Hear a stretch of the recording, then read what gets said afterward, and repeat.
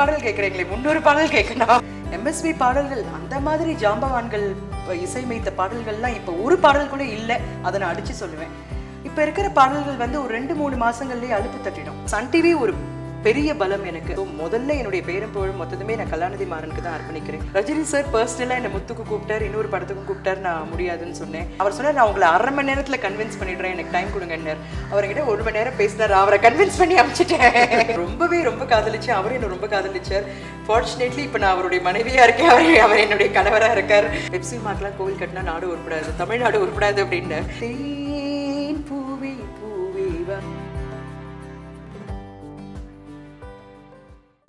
Hello madam, hi வணக்கம். Hi வணக்கம் பாலாஜி. இன்னைக்கு kumudam.comல உங்களை சந்திக்கல ரொம்ப சந்தோஷம். எனக்கு ரொம்ப பெருமையாக இருக்குது kumudam.com நிகழ்ச்சியில் உங்களை சந்திக்கிறதுல. இந்த இன்டர்வியூ வந்து ரொம்ப அமைதியாக இல்லாமல் ரொம்ப காரசாரமாக இருக்குன்னு ஆசைப்படுறேன். நீங்கள் என்ன சொல்கிறீங்க? நிச்சயமா. சரி, முதல்ல எடுத்தோன்னே உங்களோட ஸ்கூல் லைஃப், காலேஜ் லைஃப் ரெண்டுமே வாழ்க்கையில் மறக்க முடியாத ஒரு விஷயம். உங்களை பொறுத்த வரைக்கும் உங்களோட ஸ்கூல் லைஃப், காலேஜ் லைஃப் எப்படி இருந்தது? எல்லாருக்குமே வந்து இந்த பள்ளி கல்லூரி நாட்கள்ங்கிறது வாழ்க்கையில் ரொம்ப மறக்க முடியாத ஒரு அனுபவமாக இருக்கும். எனக்கு வந்து அது ரொம்பவே ஜாஸ்தி. அதாவது நான் இன்றைக்குமே வந்து அடிக்கடி நான் நினச்சி ஏங்குற நாட்கள்ங்கிறது வந்து என்னுடைய பள்ளி நாட்கள், கல்லூரி நாட்கள். அதாவது வந்து அந்த வயசில் வந்து உங்களுக்கு கமிட்மெண்ட்டுன்னு எதுவுமே கிடையாது. உங்களுக்கு கமிட்மெண்ட்ஸ்னு எதுவும் இருக்காது, உங்கள் மேலே பாரமாக எதுவுமே இருக்காது. ஒரு ஈஸியான ஒரு ஈஸி டு கோ லைஃபாக இருக்கும் உங்களுக்கு. பாலாஜி, நான் படித்த ஸ்கூல் வந்து ரொம்ப ரொம்ப ஸ்ட்ரிக்ட் இல்லை, ஆனால் ஒரு கட்டுக்கோப்பான ஒரு கலாச்சாரத்தோட நடத்திக்கிட்டு இருக்கிற ஒரு ஸ்கூல். பயங்கர ஆர்த்தடாக்ஸ் ஸ்கூல் அது. அதில் நான் படித்ததுக்கு ரொம்ப பெருமைப்படுறேன். ஏன்னா நான் அப்போ கற்றுக்கிட்ட விஷயங்கள் தான் இன்றைக்கி ரொம்ப பெரிய அளவில் எனக்கு கை கொடுக்குது. கல்லூரின்னு பார்த்தீங்கன்னா நான் காகிதமில்லத் காலேஜில் படித்தேன். ரொம்ப என்ஜாய் பண்ணின நாட்கள்னு பார்த்தீங்கன்னா அந்த கல்லூரி நாட்கள் தான். என்னுடைய ஒரு கேங் ஆஃப் ஃப்ரெண்ட்ஸு, எங்களுடைய வாழ்க்கையில் எங்களுடைய என்ஜாய்மெண்ட்னு பார்த்தீங்கன்னா கிளாஸை கட் அடிச்சுட்டு வெளில போகிறது இதெல்லாம் கிடையாது. படிக்கிற நேரத்தில் ஒழுங்காக படிப்போம். நாங்கள் எப்போ என்ஜாய் பண்ணணுமோ அப்போ பண்ணுவோம். இப்போ அதாவது கல்லூரிக்குள்ளேயே, கல்லூரி வளாகத்துக்குள்ளேயே நாங்கள் வந்து இந்த மரத்துக்கு கீழே உட்காந்து கதை பேசுறது, அந்த மாதிரி என்ஜாய்மெண்ட் தான் எங்களுக்கு. ஆனால் அந்த பழக்கமே கிடையாது. லக்கிலி என்னுடைய ஃப்ரெண்ட்ஸ் எல்லாருமே அந்த மாதிரி ஒரு கேலிபரில் இருந்ததுனால எல்லாருமே அந்த அப்படியே அந்த குரூப் அப்படியே ஃபிட் ஆச்சு ஃபுல்லாக. எங்களுக்கு அதில் நம்பிக்கை கிடையாது. ஊர் கட்டடிச்சுட்டு போய் சுற்றுறது, சினிமாவுக்கு போகிறது, அதெல்லாம் பிலீஃபும் கிடையாது. பழைய ஃப்ரெண்ட்ஸ்லாம் இன்னும் மெயின்டைன் ஆகிட்டு இருக்காங்களா? இல்லை, அன்ஃபார்ச்சுனேட்லி இல்லை. அதுலேயும் ஒரு சின்ன ஒரு சோக கதை இருக்குது, அதை போகும்போது அப்புறம் நான் சொல்கிறேன். அது இல்லை, மீடியாவில் வந்ததுனால வந்து நான் டச்சில் இருக்கேன்னு சொல்கிறத விட நான் ரொம்ப அடிக்கடி வருத்தப்படுற விஷயம், நான் நிறைய ஃப்ரெண்ட்ஸ் வழியிலாம் பார்த்துருக்கேன். அவங்க வந்து என்னை பார்த்துட்டு ஒரு அடி பின்னாடி ஒதுங்கிப்பாங்க. அது என்னன்னு எனக்கு புரியல இன்னி வரைக்கும். அதாவது சில பேருக்கு சில கற்பனைகள் இன்னும் வாழ்க்கையில் இருக்குது. இவங்க மீடியாவில் இருக்காங்க, பிரபலமாக இருக்காங்க, பெப்சி உமாவா திமிரா இருப்பாங்க, பந்தா இருப்பாங்க அப்படின்னு அவங்களே ஒரு கற்பனையெல்லாம் நினச்சிக்கிட்டு பழசெல்லாம் மறந்துருப்பாங்க, நம்மளை மதிக்க மாட்டாங்க, பழசெல்லாம் மதிப்பாங்கன்னு அவங்களே ஒரு கற்பனை வட்டத்துக்குள்ளே இருந்துட்டு அவங்களே என்னை வந்து கொஞ்சம் என் கூட பேசாத வண்ணம் வந்து இருக்கும் பொழுது நான் பேசி பிரயோஜனம் இல்லையே, அந்த மாதிரி நிறைய பேர் நான் பார்த்துருக்கேன். இன்னமும் எனக்கு ஞாபகம் இருக்குது. ஸ்கூலில் வந்து வர்ஷினின்னு ஒரு ஃப்ரெண்டு, நானும் என் அக்காவும் காரில் போயிருந்தோம் மந்தவெளியில். அப்போ அந்த வர்ஷினியை பார்த்துட்டு எனக்கு ஒரே சந்தோஷம். என் ஸ்கூல் ஃப்ரெண்டு இந்து கிட்ட சொன்னேன், நான் கார் டிரைவ் பண்ணியிருந்தேன். கொஞ்சம் இருடி, என் ஃப்ரெண்டை பார்த்துருக்கேன், கண்டுபிடிச்சிட்டேன், எத்தனை வருஷம் கழிச்சு இருடி, நான் 2 வார்த்தை பேசி ஆகணும்னு மந்தவெளியில் டிராஃபிக் ஜாமில் ஓரம் கட்டி நின்று அவளை இறங்கின உடனே அவள் ஹஸ்பண்ட் கிட்டேயோ அவள் ஃப்ரெண்ட் கிட்டேயோ சொல்லிட்டு இருக்கா, இந்த மாதிரி பெப்சி உமா வந்துட்டா பேசுறதுக்கு அப்படின்னா. அது என் காதில் விழுந்துட்டு ஐ வாஸ் ஸோ ஹர்ட். அதாவது நான் வந்து இந்த ஃப்ரெண்ட், அந்த என்னுடைய தோழியை பார்க்குறதுல இருந்த ஆர்வம், அந்த சந்தோஷம், அங்கேருந்து வந்த ரியாக்ஷன் வந்து அவ்வளோ ஜெலசி மேலே இருந்தது, அவ்வளோ பொறாமல் இருந்தது, அவளுக்கு அவ்வளோ ஒரு இன்ஹிபிஷன் இருந்தது. எனக்கு அந்த கான்செப்டே புரியல. அதனாலேயே எனக்கு இந்த ஃப்ரெண்ட்ஸ் வட்டாரங்கள் அது பழகிறதுக்குரிய, இந்த மெயின்டைன் பண்ணுறதுக்குரிய வாய்ப்பே இல்லாமல் போயிடுது. ஏன்னா அவங்களுடைய கற்பனைகளே வேறு, என்னுடைய எண்ணங்களே வேறு. நீங்கள் வந்து கோடிக்கணக்கான மக்களுக்கு வந்து கிட்டத்தட்ட 15 வருஷம் வந்து உங்களுக்கு பிடிச்ச பாட்டு என்ன, உங்களுக்கு பிடிச்ச பாட்டு என்ன, உங்கள் சாய்ஸ் என்னன்னு கேட்குறீங்க. உங்களோட சாய்ஸ் சொல்லுங்கள். உங்களுக்கு பிடிச்ச ஒரு 3 பாட்டு சொல்லணும் நீங்கள். எனக்கு வந்து நான் இளையராஜாவுடைய ரசிகையெல்லாம் சொல்ல மாட்டேன், ஃபெனாட்டிக், நான் பெரியர்னு சொல்லணும். அதாவது இளையராஜாவுடைய அத்தனை பாடல்களுமே எனக்கு ரொம்ப பிடிக்கும். அதே மாதிரி ரஹ்மான் சார், எனக்கு ஃபிலிம் இண்டஸ்ட்ரியில் ரொம்ப பிடித்த மனிதர்னா அது ஏ ரஹ்மான் தான். அதாவது ஒரு பந்தா இல்லாத, அதாவது இத்தனை வளர்ச்சிகள் வந்ததுக்கப்புறம் இந்த பணத்தை ஒரு மனுஷங்கிட்ட கொடுத்து பார்த்தா தான் தெரியும் அவங்களுடைய உண்மையான குணம். இத்தனை வளர்ச்சிகள் வந்தாலும் தன்னடக்கத்தோடு இருக்கிற அந்த மனுஷனை ரொம்ப பிடிக்கும். அது மாதிரி ரஹ்மானுடைய பாத் வேறு, அந்த பாடல்கள் ரொம்ப பிடிக்கும். ஆனால் எனக்கு பிடித்த, என்னை கவர்ந்த பாடல்கள் 3ன்னு நான் சொல்லணுன்னா, எனக்கு அந்த முதல் பாடல் வந்து இந்த ராதிகாவும் பிரதாப் போத்தனும் வந்து இந்த மீண்டும் ஒரு காதல் கதை, அதிகாலை வேலை, அந்த பாடல் எனக்கு ரொம்ப ரொம்ப பிடித்த பாடல். அப்புறம் வந்து இது அம்பிகாவும் அந்த ராஜ்குமாரும் பாடுவாங்க தெரியுமா? தேன் பூவே பூவேவா, தேன் பூவே பூவேவா, அந்த பாடல் ரொம்ப ரொம்ப ரொம்ப பிடிக்கும். அந்த அன்புள்ள ரஜினிகாந்த் படம். அன்புள்ள ரஜினிகாந்த் அந்த பாடல் ரொம்ப ரொம்ப பிடிக்கும். அப்புறம் வந்து இந்த மோகன் என் ராதா விழியிலே அந்த பாடல் 100வது நாள் ரொம்ப ரொம்ப பிடித்த பாடல். இந்த மாதிரி ஒரு லிஸ்டே போடலாம். 3 பாடல் கேட்குறீங்களே, 300 பாடல் கேட்கணும். ஸோ லிஸ்ட் பெருசாக போயிட்டே இருக்கும். ஸோ இப்போ நீங்கள் இதெல்லாம் வந்து எனக்கு ரொம்ப பிடித்த பாடல்கள், எனக்கு டக்குன்னு சொல்ல பாடல்கள். ஆனால் இதையும் தாண்டி பிடித்த பாடல்கள் நிறைய. எனக்கே நீங்கள் யோசிச்சிருக்கீங்களா உங்கள் நிகழ்ச்சியில் வந்து புது பாடலே போட்டுக்கிட்டு இருக்கோம், இந்த மாதிரி நம்மளுக்கு பிடிச்ச பழைய பாடலாம் போட முடியலன்னு யோசிச்சிருக்கீங்களா? யோசிச்சிருக்கீங்களா? அதுக்காக வருத்தப்பட்டிருக்கேன், கோவப்பட்டிருக்கேன். பல வருடங்களாக நான் கோவப்பட்டிருக்கேன். அதாவது புது பாடல்கள் எந்த விதமான ஒரு இதுவும் கிடையாது. நல்லா இருக்கும் புது பாடல்கள் எல்லாமே. இப்போ வர பாடல்கள் எல்லாமே நல்லா இருக்கும். ஆனால் இந்த பழசுக்கு இருக்கிற மவுசு என்றைக்குமே அது போகவே போகாது. பழைய பாடல்கள்னா நான் ரொம்ப 60s 50ஸ்க்குலாம் போக வேண்டாம். இளையராஜா டைமே எடுத்துக்கோங்க, 80s எடுத்துக்கோங்க, 70s எடுத்துக்கோங்க. எம்எஸ்வி பாடல்கள் அந்த மாதிரி ஜாம்பவான்கள் இசையமைத்த பாடல்கள்லாம் இப்போ ஒரு பாடல் கூட இல்லை. அதை நான் அடித்து சொல்லுவேன். எம்எஸ்வி போட்ட பாடல், அவருடைய பாடல்கள்லையும் இளையராஜா இசையமைத்த பாடல்கள்லையும் ஒரு பாடல்கள் அவர்களுக்கு நிகராக வந்து, அதாவது நம்ம நிலைச்சு இப்போ இளையராஜா பாடல்கள் எம்எஸ்வி பாடல்கள் 50 வருஷம் கூட கழிச்சு கேட்கலாம். இப்போ இருக்கிற பாடல்கள் வந்து ஒரு 2-3 மாதங்கள்லேயே அலுப்பு தட்டிடும். சில பாடல்கள் நான் சொல்கிறேன். அதையும் தாண்டி நிறைய பாடல்கள், இப்போ இருக்கிற பாடல்களோட நிறைய பாடல்கள் நல்லா இருக்குது. ஆனால் நிகழ்ச்சிகளை நான் அடிக்கடி நினச்சிப்பேன், எத்தனையோ ஆயிரக்கணக்கான நல்ல பாடல்கள், பழைய பாடல்கள் வழங்கலாமேன்னு. ஒரு கட்டாயத்தில் புது பாட்டை மட்டுமே ப்ளே பண்ணுற மாதிரி அது வந்து அது தொலைக்காட்சி நிறுவனத்துடைய அவங்களுடைய முடிவு நம்ம தலையிடக்கூடாதுங்கிற ஒரு இதோடு நான் எடுத்துக்கிறேன். அவ்வளவுதான். ஒரு 50 படம் 100 படங்கள் நடித்த ஹீரோயின்ஸ்க்கே மார்க்கெட் 5 வருஷத்தில் மறந்துறாங்க, மக்கள் மறந்துறாங்க. ஆனால் 15 வருஷம் கிட்ட நீங்கள் இந்த நிகழ்ச்சி வழங்கிட்டு இருக்கீங்க. மக்கள் மனசுலாம் ஒரு சகோதரியா, ஒரு தோழியா, வீட்டில் ஒரு பொண்ணாக இடம் பிடிச்சிருக்கீங்க. அண்ட் அது மட்டும் இல்லாமல் உங்களுக்கு நிறைய படங்கள்லாம் நடிக்க வாய்ப்பெலாம் வந்துச்சு, ஹீரோயினாக வாய்ப்பு வந்துச்சு. பட் நீங்கள் ஏன் நடிக்கலை? நீங்கள் கேட்ட முதல் கேள்வியோட பதில் வந்து இன்றைக்கும் நான் நினச்சிருக்கிறதுக்கு காரணம் மக்களுடைய அன்பு தான். இது சும்மா மீடியாக்காக நான் சொல்கிறதெல்லாம் கிடையாது. அதுதான் உண்மை. அதாவது வணக்கங்க, நான் தான் உமா பேசுகிறேன் அப்படின்னு. அதுதான் உண்மை. அதாவது நம்மளுடைய திறமைகளையும் தாண்டி மக்கள் அதை அங்கீகரிக்கணுமே. சில பேருக்கு வந்து நிறைய திறமைகள் இருக்கும், வெளிக்கொணர முடியாது, இல்லை தகுந்த இடத்துல போய் இருக்க முடியாது. நான் இருந்த இடம் ஒரு சரியான இடமா இருந்தது. சன் டிவிங்கிறது ஒரு சரியான தளமாக இருந்தது. அண்ட் சன் டிவி இல்லாமல் 15 வருடங்கள், சன் டிவியை 15 வருடங்கள் இந்த நிகழ்ச்சி நடத்தலைன்னா நான் அந்த நிகழ்ச்சிகளில் இருக்க முடியாது. ஸோ சன் டிவி ஒரு பெரிய பலம் எனக்கு. அவங்க தான் இந்த பெயரையும் புகழையும் எனக்கு கொடுத்தது. ஸோ முதல்ல என்னுடைய பெயரும் புகழும் மொத்தமே நான் கலாநிதி மாறனுக்கு தான் அர்ப்பணிக்கிறேன். அதுக்கு ஈக்குவலாக மக்கள், அதாவது நம்மளை அங்கீகரித்து நம்மளை ரெக்கக்னைஸ் பண்ணி நமக்கு இந்த அளவுக்கு வந்து நம்மளை அவங்களோட குடும்பத்தோடு நம்மளை ஏற்றுக்கிட்டாங்க பாருங்கள், அது ரொம்ப பெரிய விஷயம். அதுக்கு நான் அவங்களுக்கு ரொம்ப ரொம்ப கடமைப்பட்டிருக்கேன். சினிமா வாய்ப்புகள், ஆமாம், எனக்கு நிறைய அழைப்புகள் வந்தது. பெரிய பெயர்கள்லாம் சொல்லி அவங்க கூப்பிட்டாங்க, இவங்க கூப்பிட்டாங்கன்னு சொல்லிட்டு நான் அவங்கள வந்து பெரிய இயக்குனர்கள், அதாவது டைரக்டர்ஸ்ன்னு சொல்லக்கூடிய ஆட்கள், ஹிந்திலேருந்து சரி தமிழ்லேருந்து சரி எல்லா அழைப்புகளுமே வந்தது.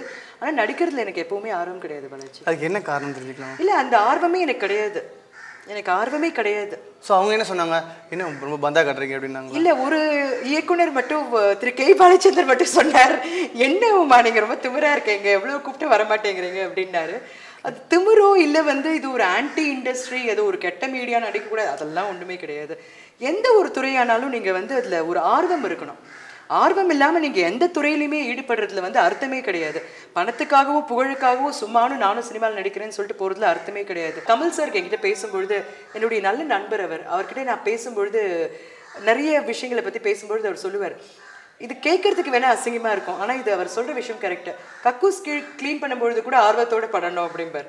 நீங்கள் கக்கூஸை க்ளீன் பண்ணும்பொழுது கூட அதை சுத்தமாக 100% உங்களுடைய இதை கொடுத்து, நீங்கள் உங்கள் ஆர்வத்தையும் உங்களுடைய முயற்சியும் கொடுத்து உங்களோட முழு ஈடுபாட்டோடு பண்ணுங்க அப்படிம்பார் அவர். அந்த பாலிசி தான் எனக்கு. அதாவது எதை பண்ணாலும் ஒழுங்காக பண்ணணும், அப்போதான் முழு வெற்றி கிடைக்கும். முழு வெற்றி. ஆர்வம் இல்லாத துறையில் போய் உங்களுக்கு என்ன பண்ண போகிறீங்க நீங்கள்? எனக்கு ஆர்வமே கிடையாது, எனக்கு அதில் விருப்பமும் கிடையாது. ஸோ இது வரைக்கும் நீங்கள் யோசிச்சதே கிடையாது நம்ம சினிமாவில் நடிச்சிருக்கலாமே? இல்லை, வருத்தப்பட்டதும் கிடையாது. எனக்கு வந்த அழைப்புகளுக்கு, இதை நான் மீடியாவில் சொல்லலாமான்னு தெரியல, ரஜினி சார் கூப்பிட்டு யாருமே மாட்டான்னு சொல்ல மாட்டாங்க. ரஜினி சார் பர்சனலாக என்னை முத்துக்கு கூப்பிட்டார், இன்னொரு படத்துக்கும் கூப்பிட்டார். நான் முடியாதுன்னு சொன்னேன். அவர்கிட்டே ரொம்ப, ஏன்னா அவர் எத்தனை பெரிய நடிகர், அவர்கிட்ட முடியாதுன்னு சொல்கிறதே ஒரு தயக்கத்தோடு தான் சொன்னேன்னா. அவரே என்கிட்ட சொல்லுவார், இந்த மாதிரி நான் கூப்பிட்டு நீங்கள் முடியாதுன்னு சொல்லிட்டேங்க அப்படின்னு சொல்லிட்டு அவர் சொல்லியிருக்காரு. இது மாதிரி சுபாஷ் காய் வந்து எவ்வளோ பெரிய இயக்குனர் ஹிந்தியில், ஷாருக் கானுடைய பேரா வந்து எனக்கு சைன் பண்ணுறதுக்காக வீட்டுக்கு வந்திருந்தாங்க. அதை விட பெரிய பிரேக் யாருக்குமே கிடைக்காது. அவருக்கே நான் வேணா சொன்னேன். அவர் சொன்னார், நான் உங்களை 1/2 மணி நேரத்தில் கன்வின்ஸ் பண்ணிடுறேன், எனக்கு டைம் கொடுங்கன்னார். அவர்கிட்ட 1 மணி நேரம் பேசினார், அவரை கன்வின்ஸ் பண்ணி அனுப்பிச்சிட்டேன். ஸோ அந்த நடிப்புக்கும் எனக்கும் ரொம்ப தூரம் ஒத்தே வராது. அந்த மாதிரி நீங்கள் இன்டர்வியூ பண்ண மறக்க முடியாத நடிகர், அதாவது சில விஷயம் எல்லாரையும் இன்டர்வியூல இருக்கும், சில விஷயம் மனசில் அப்படி நீங்கள் இடம் பிடிச்சிருக்கும், அந்த மாதிரி யார்?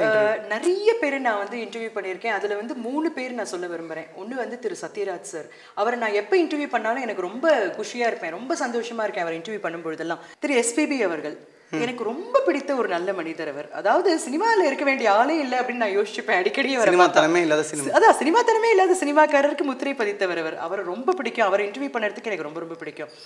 3வது சமீபத்தில் நான் இன்டர்வியூ பண்ணேன், இப்போ கலைஞர் டிவியில் ஒரு நிகழ்ச்சிக்கு இன்டர்வியூ பண்ணது திரு சேரன் அவர்கள்.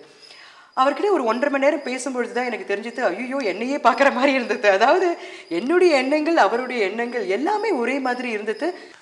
உங்ககிட்ட வந்து பேசுகிற காலஸ் வந்து நீங்கள் வச்சுருக்க புட்டு அழகாக இருக்குது, நீங்கள் கட்டியிருக்க புடவை நல்லா இருக்குது, நீங்கள் போட்டிருக்க தோடு நல்லா இருக்கு அடிப்பாங்க. ஸோ உங்களுக்கு உங்ககிட்ட பிடிச்ச விஷயம் என்ன? எனக்கு அவங்களாம் அப்படி சொல்லும்பொழுது சில சமயங்களில் ரொம்ப சந்தோஷமாக இருக்கும்.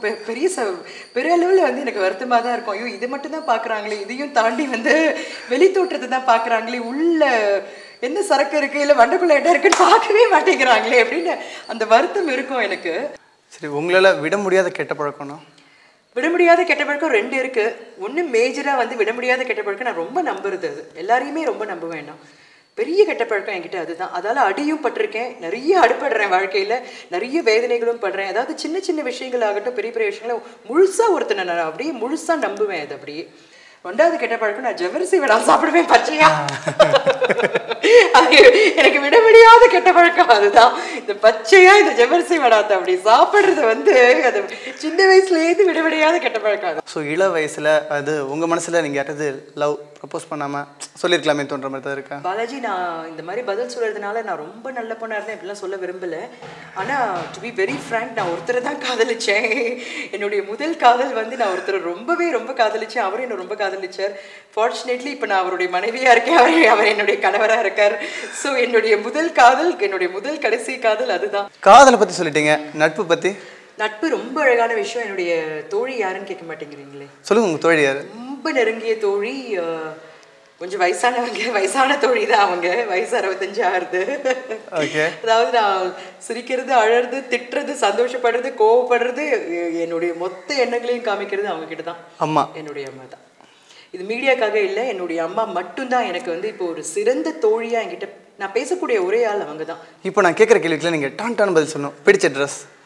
டான் சரி, பிடிச்ச ட்ரெஸ் வந்து நிகழ்ச்சிகளில் புடவை, வீட்டில் வெளில போகும்போது சுடிதார். பிடிச்ச ஹீரோ? பிடித்த கதாநாயகர்கள் நிறைய பேர் இருக்காங்க. ஒருத்தங்க சொன்னால் ஒருத்தங்க திட்டுவாங்களா? அப்படிலாம் ஒன்றும் இல்லை, நான் நடிகையா அதெல்லாம் கிடையாது. நிறைய பேர் இருக்காங்க.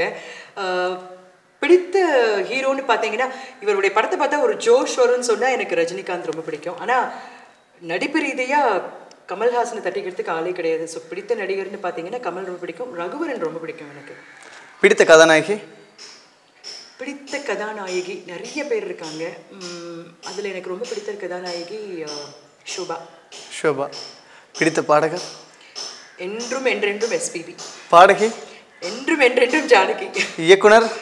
இயக்குனர் வந்து நிறைய பேர் சொல்லலாம். எனக்கு ருத்ரையா ரொம்ப பிடிக்கும், மகேந்திரன் ரொம்ப பிடிக்கும், திரு மகேந்திரன் அவர்கள், திரு பாலச்சந்தர் அவர்களுடைய பயங்கரமான விசிறினா. அதாவது அவருடைய ஒவ்வொரு படத்துலையும் வந்து பார்த்து ரசித்து சீன் பை சீன் ரசிக்கிற ஒரு ரசிகைனா திரு பாலச்சந்தர் சார் கேட்கவே வேண்டாம். அப்புறம் மகேந்திரன் சார், அப்புறம் பாலு மகேந்திரா சார் கேட்கவே வேண்டாம். இப்போ இருக்கிற டைரக்டர்ஸ் பார்த்தீங்கன்னா எனக்கு தங்கர் பச்சன் அவர்களை ரொம்ப பிடிக்கும் எனக்கு. அப்புறம் இவர் கரு பழனிப்பன், பாலாஜி சக்திவேல்னா ரொம்ப பிடிக்கும். இயல்பு வாழ்க்கை எப்படி காமிக்கிறாங்க? இயல்பு வாழ்க்கை அது மாதிரி மணிரத்னம் சார் பேரை சொல்கிறதுக்கு ஒரு தகுதியெலாம் எனக்கு இல்லை. அவங்களெல்லாம் ஆட்டோமேட்டிக்காக சொல்லவே வேண்டாம், எல்லாருக்குமே ரொம்ப பிடிக்கும். ஸோ பிடிச்ச இசையமைப்பாளர்? 2 பேர் நான் சொன்னேனே ஆரம்பத்தில், இளையராஜா, ரஹ்மான். ஆனால் என்றைக்குமே எனக்கு ரொம்ப பிடித்தது வந்து அவருடைய பாடல்கள் திகட்டாது, அதாவது திகட்டாது, கேட்டுட்டே இருக்கலாங்கிறது இளையராஜா. ரொம்ப பிடித்த இசையமைப்பாளர். உங்களுக்கு பிடிச்ச கலர்? நீங்களே பதில் சொல்லிடுவீங்க, எங்களுக்கு கேட்கவே வேண்டாம், கருப்பு தான். குறையே இல்லை, ஓகே. நீங்க ரசிச்ச கனவு வந்து இந்த கனவு சீக்கிரம் முடிஞ்சிச்சு எழுந்துட்டேன்னு சொல்லி தோணும்? அடிக்கடி எனக்கு வர கனவு நான் பைலட் மாதிரி ஓட்டுற மாதிரி தான். எனக்கு அடிக்கடி வரும். நம்ம பிளேன் ஓட்டுற மாதிரி பறக்கிற மாதிரி வரும் அடிக்கடி. அந்த உணர்வே ரொம்ப சூப்பராக இருக்கும். எனக்கு அடிக்கடி வர கனவு அதுதான். அண்ட் பிடிச்ச நிகழ்ச்சி இப்போ இருக்கிற தொலைக்காட்சிகள் டிவி ஷோவில்? ஆமாம், டிவி ஷோவில் வந்து எனக்கு சன் டிவியில் வந்து பிசுவோட அரட்டை அரங்கம் அப்போ வந்திருந்த பொழுது ரொம்ப ரொம்ப பிடிச்சிருந்தது. இப்போ இருக்கிற நிகழ்ச்சிகளில் மிஸ்டர் கோபிநாத் நிகழ்ச்சி தொகுத்து வழங்குற நீயா நானா நிகழ்ச்சி ரொம்ப பிடிக்கும் விஜய் டிவியில். சிங்கார சென்னையில் உங்களுக்கு பிடிச்சது? சிங்கார சென்னையில் பிடிச்சது என்னுடைய வீடு, சென்னையில் இருக்கிற என்னுடைய வீடு ரொம்ப ரொம்ப பிடிக்கும். 2 ஆப்ஷன் இருக்கே, ராஜா நம்மளுக்கு அடையாரா? இல்லை, அடையார் தான். பிடிக்காதது வந்து டிராஃபிக், அதிகப்படியான டிராஃபிக், அது பிடிக்கவே இல்லை. அது நீங்கள் வாழ்க்கையில் அதிகமாக கேட்ட வார்த்தையில் அழகுன்ற வார்த்தை. நீங்கள் ரொம்ப அழகாக இருக்கீங்க, அழகாக இருக்கீங்க. ஸோ அழகை பற்றி உங்களுக்கு? ஐயோ, அந்த வார்த்தையை சொல்லாதீங்க, பயமாக இருக்கு எனக்கு. இந்த அழகு, அழியக்கூடிய இந்த அழகுக்கு ஏன் இவ்வளோ முக்கியத்துவம் எல்லாரும் கொடுக்குறாங்கன்னு தெரியல. ஆனால் மனிதனாக இருக்கிற ஒவ்வொருத்தருமே நம்ம அழகாக இருக்கணுங்கிறது இயல்பான விஷயம். நம்ம அழகாக இருக்கணும், சில பேர் புகழன்னு நினைக்கிறது இயல்பான விஷயம், அதை தவிர்க்க முடியாது. ஆனால் அழகுக்கு மட்டுமே முக்கியத்துவம் கொடுக்கறதுங்கிறது எனக்கு அது ஒத்துக்க முடியாத விஷயம். அது பெண்களை, அழகை மட்டுமே மையப்படுத்தி பெண்களை இடை போடுறதுங்கிறது முட்டாள்தனம். அது எனக்கு பிடிக்காத விஷயம். அது அழகுன்னு பார்த்தோன்னா மனசை சந்தோஷப்படுத்துகிற எதுவுமே அழகு தான். அதுதான் டெஃபினிஷன். சூப்பர். எது வேணா அழகா இருக்கலாம், மனசை சந்தோஷப்படுத்திட்டுனா அது எது வேணா அழகா இருக்கலாம். ரசிகர்கள் உங்களுக்கு கோவில் கட்டினதை பற்றி ராமதாஸ் வந்து ஒரு கருத்து சொல்லியிருந்தாரு, அதை நான் சொல்லலை, அதை நீங்களே இப்போ சொல்லுங்கள். அதை பற்றி உங்களுக்கு? ஆமாம் ஆமாம் ஆமாம், ஒரு 6-7 வருடங்கள் முன்னாடி வந்து திரு ராமதாஸ் இந்த கருத்தை சொல்லியிருந்தார். பெப்சி உமாக்கெலாம் கோவில் கட்டினா நாடு உருப்படாது, தமிழ்நாடு உருப்படாது அப்படின்னு. அப்போ வந்து இந்த பத்திரிகையாளர் எனக்கு ஃபோன் பண்ணி கேட்டாங்க, இதுக்கு நீங்கள் என்ன கவுண்டர் கொடுக்க விரும்புகிறீங்கன்னு. நான் சொன்னேன், அவர் சொன்னது 100க்கு 100 உண்மை. எனக்கெல்லாம் கோவில்லாம் கட்டினா நாடு உருப்படாது, நிஜமாக சொல்கிறேன். எனக்கு மட்டும் இல்லை, நான் என்ன சாதிச்சேன், நான் என்ன பண்ணேன், போக வேண்டிய தூரம் என்னமோ இருக்குது. அவங்களுடைய அன்புக்கு நான் நமஸ்காரம் பண்ணி தலை வணங்குறேன். கோவில் கட்டியிருக்காங்க, கோவில் கட்டணும்னு நினச்சவங்களுக்கு வந்து அவங்களுடைய அன்புக்கு வந்து சாஷ்டாங்கமாக விழுந்து நான் நமஸ்காரம் பண்ணி நன்றி சொல்கிறேன். அதோடு நிறுத்திக்கணும், போதும். நீங்கள் கோவில் கட்டுறதுக்கும் சில தகுதிகள்லாம் வேணும். நான் அடிக்கடி பார்ப்பேன். ஸோ அவர் சொன்னதில் தப்பே கிடையாது, கரெக்டாக சொல்லியிருக்காரு. எனக்கு அந்த தகுதியும் கிடையாது, கட்ட வேண்டிய அவசியமும் கிடையாது.